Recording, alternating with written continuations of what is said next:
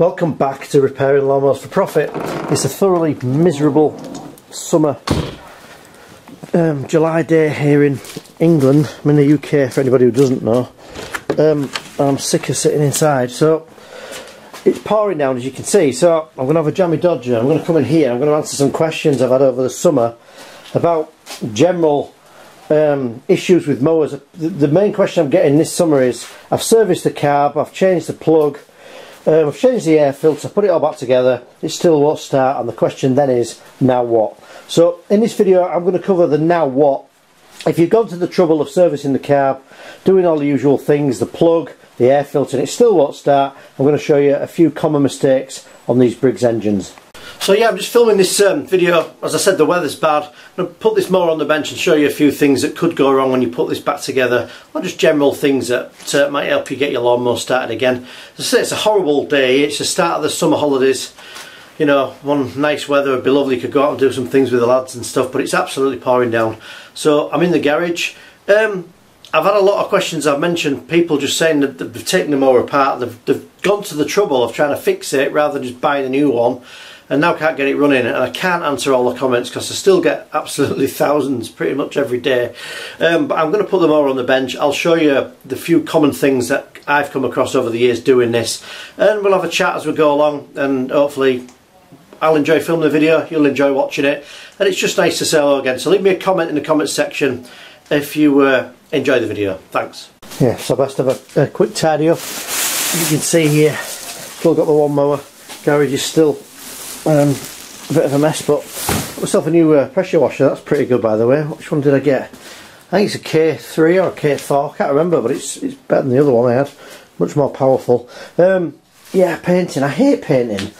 I absolutely hate it. It takes ages. It's such a messy, stupid thing, isn't it? It still smells a week later. Anyway, I'm going to put this more on the bench. I'm going to strip the carb off it and show you the mistakes that people make.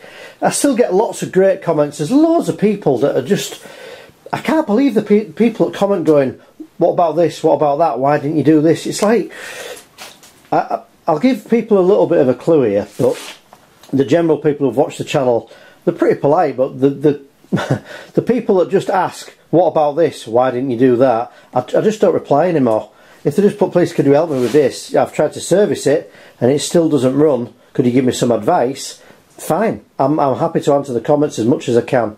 So just a tip for anybody who's not watched the videos, be polite or I won't answer any questions at all. So I'm going to put this on the bench, as I've said, take a few bits off it and show you where you could potentially have gone wrong, because I'm all for people trying to fix things like this and not just going out and spending the harder than ever earned money on new things such as lawnmowers. So anybody who's had a go at fixing it, bravo, hats off to you. If you haven't got it running, hopefully this video will help you out. Now look what's happened, look. I've got a cat now. Well, I was going to say she could drink it, but I could just mop it up, I guess. So, a couple of really silly basic things first that I feel obliged to say. Make sure there's some petrol in here, unleaded, petrol goes in here. And to answer lots of questions I get on that as well, no, you don't need to mix anything in the petrol. These are 4-stroke, not 2-stroke engines. The oil goes in here. The correct oil is SAE 30. Need about 400 millilitres. Get yourself a measuring jug like that. Put about 400 millilitres in. That drops in here. Normal unleaded petrol in here. Don't mix any oil in at all. Make sure you've got a decent plug, an NGK plug in the front. So no doubt most people know all this. There's a few other things that you might not know, especially when you take things apart and put them back together, that you could get wrong. So let's have a look at that. So let's be honest, unless you've been having a problem with your lawnmower, it's very unlikely you'll have taken any of it apart. You'll only take it apart just to try and, you know, get you through the summer, or make the mower last long enough to cut the grass before it cuts out, or speed it up if it's been revving up and down, mess about with the springs. This is all genuine things that people regularly do, and it's totally understandable. So this is the process that most people would follow to try and get the lawnmower going again, and do a basic service. So I'm going to do exactly that, and I'll show you the steps where I think people can go wrong. So we'll take this plug out of here first of all. Just check there's a gap in the plug. Make sure that you've not over tightened this so far that the plug has actually got bent in. You can actually get these in so hard, so tight, you can actually bend it, and if there's actually no gap here on the top of the spark plug, you will not get spark. So just a simple thing to look out for, and really safety wise, a good piece of advice really is just to take out the spark plug before you do anything at all. So let's do this in order of play that people will do. What a lot of people will do next is take the air filter off, and they'll want to have a good look round. And in my experience, especially when I was trying to get my own lawnmower, this lawnmower, going about 20 years ago when it first broke, I did what everybody else does, and I just presumed it was the springs, the governor springs, so everyone gives these a stretch and a play, or they think there's one missing, things like that. But these are governor springs. These will not stop your lawnmower revving up and down. And as I've said many times on many videos, what does stop the lawnmower revving up and down is changing this diaphragm and gasket in here. So most people get this far, have a tweak with these springs, pull them about, try and stretch them to make it run faster. The other issue is you get with these is sometimes these fuel leaks, which I'll cover later in the video. So for now I'm going to take this cover off here, this starter recoil cover off, show you underneath and show you exactly what I would do. And the great thing about these old mowers is it's basically 3 bolts to take off, and you can take this whole cover off and get into everything you need. So we'll just take these off now. I always take these off with this impact, but I always put them back on by hand. You can easily strip the inside threads in these not decks, in the engine casings, and you'll have a problem then, which you really don't want. And I find this, just treated myself a while ago. I have been repairing a few lawnmowers, by the way, just not filming the vids. I've done about 3 or 4 this year, but not many at all. We'll put them in there, they can stay there nicely. This whole thing lifts off like this. Okay, I'm going to move the camera and I'm going to show you inside here to show you exactly what things should look like in case you've taken them apart. So from the top here you can see these governor springs here. There are 2. There's the longer one which runs along here, and everything hooks to this linkage. I'm going to show you a common fault with this linkage when people put this back together, and what I call this black plastic triangle part. So I'm going to take the carb off. I'm going to show you some things that can go wrong after you've serviced the carburetor. If you've not seen the videos for servicing the actual carb to stop these things running up and down, there's loads on my channel. Just type in Briggs & Stratton full service or something like that, you'll find it. There's loads and loads of videos on the channel showing you how to actually service this, replace the diaphragm and gasket, and get your machine up and running. If it's revving up and down, that is the repair that you need to do. So let's take this carb off as if I was doing this for the first time, and I'll show you the mistakes that you can come across. So we'll take this bolt out here, and we'll also take this one out at the front here. Let's just see if you can see what I can see. Yeah, I'm turning my camera screen round then, by the way, just in case you wondered. We'll take that there like that. And then the whole tank, including Kevin Spacey here, he's in trouble, isn't he? Blooming heck.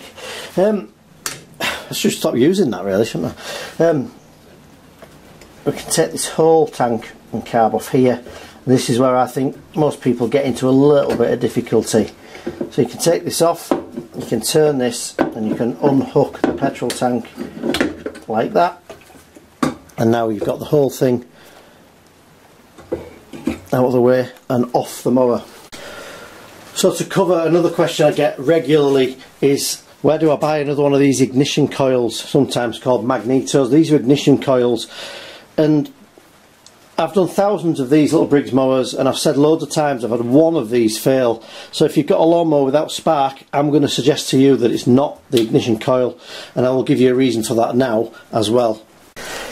And the reason, I never think it's the coil, or it never is the coil, is usually because it's the kill switch or the kill switch wire that gets trapped. When you put this recoil cover back on here and actually put this back on, there's a wire, and it runs all the way from here right round the back of this flywheel right to the underside of the coil. And when you put this back on, what can often happen is these parts are quite sharp, and it digs into the wire, which I'll show you around the back of here. So I've just taken this cover off here, and you can see there's an actual wire here that runs all the way around the back here like this. You can see it runs all the way around underneath, and then it runs to a connector here on this ignition coil. So if you're not getting any spark, a few things to check. Check the ignition actual switch, the kill switch here is clean. Pull this handle to make sure you're getting a disconnect. There needs to be a disconnect between these two parts. This mower isn't brilliant for this, but this little tab here on the top has to disconnect. There's a little tab there just below my finger, and it has to be a disconnection when this has to move out of the way. If it doesn't move out of the way, you will not get a spark. You'll get no spark to your spark plug. So make sure that's clean, and make sure when you pull this handle up here that these two parts actually disconnect. Also make sure when you're putting this recoil cover back on, you don't accidentally split this wire, and make sure it's connected under here. If you've, especially if you've had this ignition coil off. These are common faults to find, so I'm going to give that a quick clean off just while I've got this cover off. So yeah, just normally, to be honest with you, it's my mower. I just get a wire brush, and you can see the wire here. See how it just goes underneath here? You can actually take these wires out by pressing this little tab down. So that's the first thing I would look at. If you've got no spark, that is the first thing I would look at. The other thing I would say, that if you've got spark and it still won't start and you're sure you've got fuel, I would take off this flywheel and make sure that the actual keyway has not been moved across. If it moves across, the magnets get out of position and pass the ignition coil at the incorrect time. So you may get spark, but it may spark at the actual incorrect time for the engine to actually run. So be careful of a few things. The kill switch, the wire, make sure it's connected. Make sure inside here that you haven't got a keyway that's off centre from the crankshaft, otherwise you will get spark and the lawnmower still will not start. Okay, the next one is the most common one. This is the most common reason, or most common mistake that people make when putting these back together. This, inside the reverse side of this carburettor here, you've got this white circular holder, and inside it behind there you've got a black rubber washer. And what often happens is these can be sat on here and they get stuck on this inlet manifold, and people don't notice they're there. They can slide along, and people push the carb back on and it doesn't form a seal, therefore it doesn't pull the air and the fuel through, and your lawnmower won't start. So I'm going to show you what that normally looks like if these two parts don't remain on the carburettor. It's pouring down, look at this. It's the middle of July, it's like winter. So yeah, I've taken these two parts off here. What you'll often find is these two parts are sat on here and people don't notice that they're there, so you've got to make sure you get these off. I can't do it with one hand, but the black one goes in first like this. It actually pushes against what I always call like a back wall.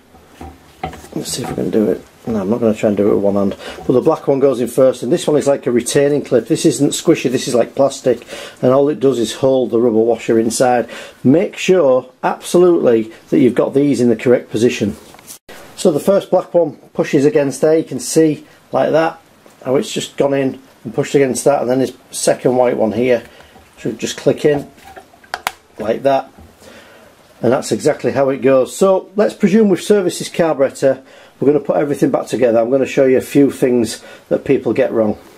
So another really common one, and one that will really cause you problems, is when you can't remember how this linkage goes back through the actual tank. What I'm going to show you is exactly how to put this back on. Normally this part wouldn't come off, but you see this part that's got the smallest hook on, and the other one's got like a bend on. Well, this one goes through this white part, which is called the governor flap assembly arm, and a lot of the time people don't get this back through properly. It's kind of gets stuck halfway through, so the whole thing can't move. Make sure, and when you take the carb off, this doesn't normally come up, but make sure this goes right through to the bottom so you can feel the bottom of it, so everything can still move about. And all you've got left remaining is the one with this actual hook on here. And all you need to do to put this back on is get the bottom part with the actual bend on and push it in this hole on the carb. Now the hole on the carb it goes in is the biggest one here on this triangle smiley face part. Look, looks like it's kind of smiling at you, maybe just me, but basically get it, push it through the hole. Make sure you've got your black and white parts on that I've shown you, and slide this back on to this inlet manifold. So you should feel it nice and tightly go on. Now at this point a lot of people make mistakes because they don't have this part through here correctly. Hopefully you can see at the bottom of here where my finger is how far it goes through, and everything moves and bounces around. A lot of people get this wrong. And the other thing I see happen a lot, I'm going to zoom in on this now, is with this plastic triangle smiley part here, whatever that's called. I'm going to zoom in now, I'm going to show you exactly what I mean. So this is quite difficult to film, but hopefully you can just see above my finger there's a white plastic part that sticks out. And this smiley face is supposed to go left and right, and there's like a stop. But what often happens is these can end up being pushed across here. Hopefully you can see that this can't move now, and all these springs, and this is all stuck. Everything doesn't move. So if you put the card back on, make sure the smiley part, like that, goes left and right, and it bounces against this little white plastic part at the back. This is what basically stops it going past a certain point. So everything should basically move about. Everything should spring about like this. If it doesn't, when you put in the actual card back on, then I would redo exactly what you've just been shown really, and put everything on together. Make sure the two washers are on the back, make sure this is through, make sure this goes around, make sure the governor springs are in the correct position. Altering any of this will not stop your lawnmower revving up and down. The only thing that will stop that is the diaphragm and gasket, which is inside this carburettor. I just want to say, going back to not having a spark as well, I once picked a lawnmower up from Bradford, specifically remember it, 'cause it was like brand new. I think it was about 6 weeks old, and the only problem eventually I found it was inside here where the spark plug goes on. There's actually like just a metal part inside here, and it's supposed to click. Your actual spark plug is supposed to click inside here and form a good connection, and somehow this had got bent in here, so it didn't form a good connection. So again, it's another simple thing to check. If you've got your spark plug in, make sure it pushes in and kind of clicks in so you can hear it. So you just get your plug. There's a definite connection. You probably can't hear it for the cars going by in the rain, but like that, there's a definite connection in there, and that way you know it's incorrectly. Just check that. It's one of those things, it's probably 1 in 1,000, but it could just save you a couple of £100. So as I put this back together, I'm just going to talk through a few other things as well. I see a lot of these, when they miss this space and they don't actually put it back on, it's quite simple. You just put it back exactly when you took it off, if you can remember. It slides through here, and what I like to do with this is just get this one in here, basically just get it started really, like that. And the other thing I always see as well is that people don't bother putting this front one on here, which is silly because it takes seconds and it keeps your tank nice and level, which of course is something you want. So we'll pop that in there and we'll tighten this front one up. So next I'm going to talk about leaking fuel tanks, which I had a question about this week. And it's becoming more of a common problem as these mowers get older. So I'm going to just put these on here like that. Just push the spacer here. This actual spacer goes behind, this part on the spacer goes behind the starter recoil cover. So I had a question earlier this week regarding these fuel tanks here. And it doesn't happen loads and loads, but as these mowers have got older, what can happen is you can get a leak on these actual tanks, and it's really unfortunate, to be honest with you. But what generally seems to happen, I'll show you that by the way, this rubber thin part wants to go back on top of this pipe, by the way. I always forget to do that. That wants to go on there. What can happen with these is because you've got this metal or aluminium tank and it goes onto a plastic carb, and what people believe happens over time is that the plastic carb at the bottom starts to warp, and when you change the diaphragm and gasket you don't always get a good seal between the tank and the carb. So sometimes there's nothing you can do about it, but what I have done in the past is I've used a couple of gaskets and one diaphragm, or tried a combination of things to stop it leaking. The other reason you'll get a leak like that as well is if the carb's dirty and it can't basically get all the fuel through into the engine that it should. It's got to go somewhere else. It kind of tends to find a way out if you've got running issues. But generally, if you service the car and get a diaphragm and gasket, put it on, you shouldn't have any leak problems. The other issue I will see with leaks is people who've got a split primer bulb. Don't buy really cheap ones off eBay. They're like rock and they don't last at all. You should be able to see in the top of here when you press your primer bulb, you should be able to see fuel jump across like that. If you don't see that, you'll have trouble starting the mower. So basically, get yourself another primer bulb or get some quick start and spray it into here. Quickly put the plug back in and try and start it. Hopefully it'll draw some fuel through, but I wouldn't recommend it. I would just get another primer bulb. Make sure that that's working on your mower as well if you're struggling to get this to start. So getting a little bit more involved, if you've done all this and you've got a good knowledge of these mowers and you've maybe serviced a few now for profit and sold them on, and you really can't understand it, you've even checked the keyway at the top to make sure the timing's correct and all these things, what can happen is it could be the head gasket in here. I've replaced mine on this just to do a video basically, but I think, I'm not going to name the brand, it wasn't Briggs or Honda, but there was a brand of mower that was even new and it required a new head gasket. It was almost like they'd been in storage for years and the gasket behind here had kind of perished. It had never been put on correctly, they'd never run the mower before they sold it. So if you're really struggling, you've tried everything else, take off all the bolts at the front, take off the head gasket, and put the head gasket on, put a new one on and see if it starts, if you're absolutely desperate. And the other thing I want to show you as well is that something I should probably show at the beginning is something that I used to do at auctions. So this is something I used to do at auctions as well. Just make sure the plug's out. I just clamp the handle to release the brake at the back as well. You can see how this brake just moves away from this flywheel here, and you can turn this by hand. Of course, if you have the cover on, just pull the cord. And what you basically do is put the spark plug in here and turn this and make sure the piston goes up and down. If it doesn't, you've probably got a snapped piston rod, and don't buy the mower if you're at an auction. I've actually fallen for this before, somewhere that wasn't an auction, something that looked too good to be true. Went and got it, did all the servicing on it and stupidly didn't actually check to see if the piston went up and down, and it was a non-fix for me. So I'll show you this in a second. So really you just get yourself a screwdriver, put it in the hole, and you can probably just see how the screwdriver goes up and down, and you turn the engine over. That tells you that the piston is moving up and down as it should be. Just something else to check if you've done everything else and you weren't aware that you're supposed to be looking for those sorts of things. What are you doing? Jersey, are you coming to help? Jersey, she sat in the rain, look. That's not a good idea. Are you having a shower? Where are you going? Ooh!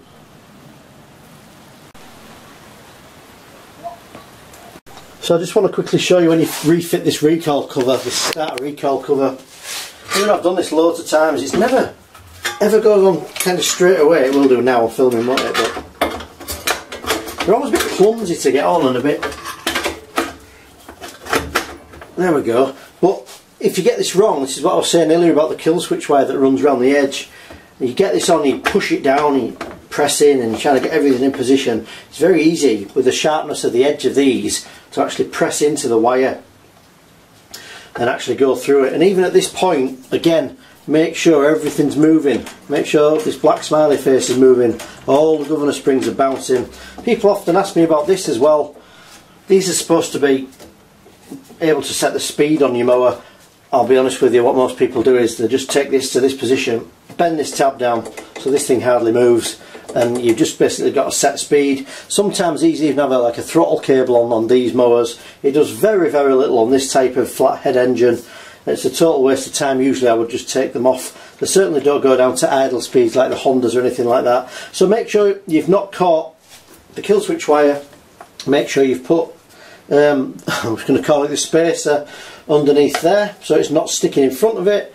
Also make sure that you've got this spark plug lead through this little notch on the front here, and again you're not trapping it under this.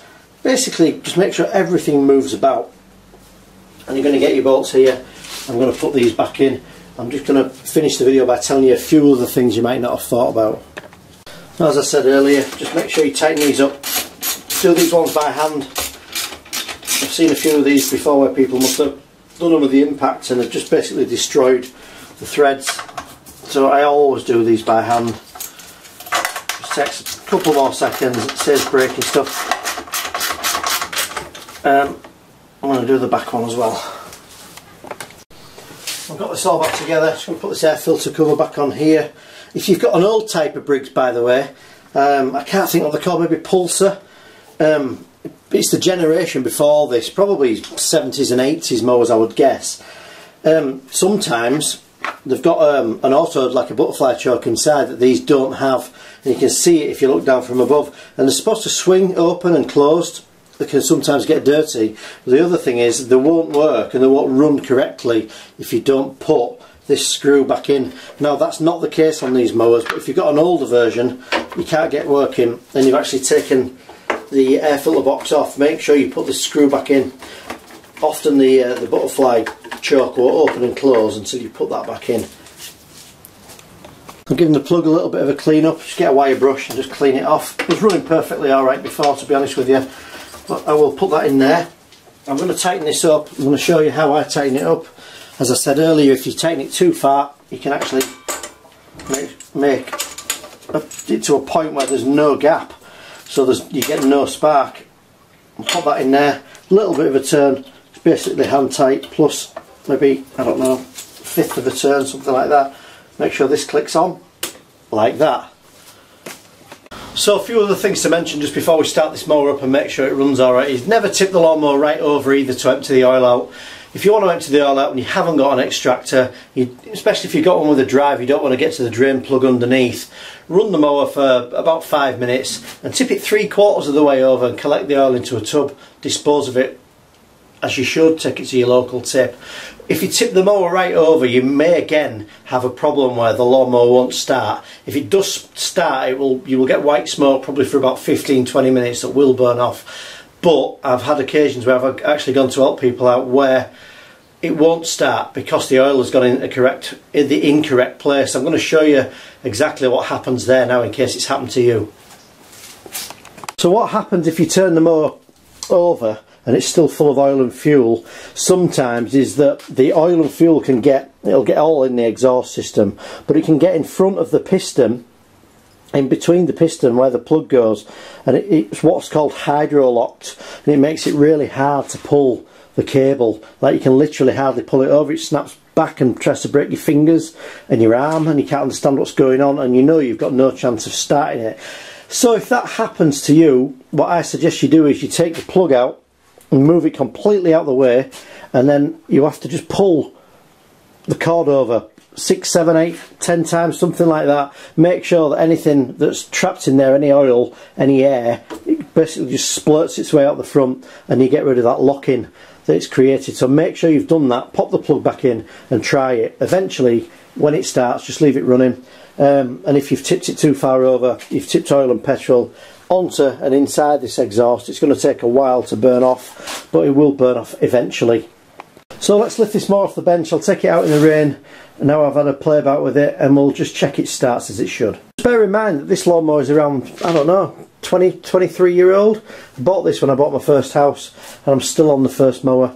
Admittedly I did sell it once and I accidentally bought it back about a year later, not knowing it was mine until I took it apart and recognised there was loads of different bits in it. But let's take it off the bench and start this mower up. So even though it's pouring down, let's go out and let's try and fire this mower up. Just make sure it starts and runs as it should.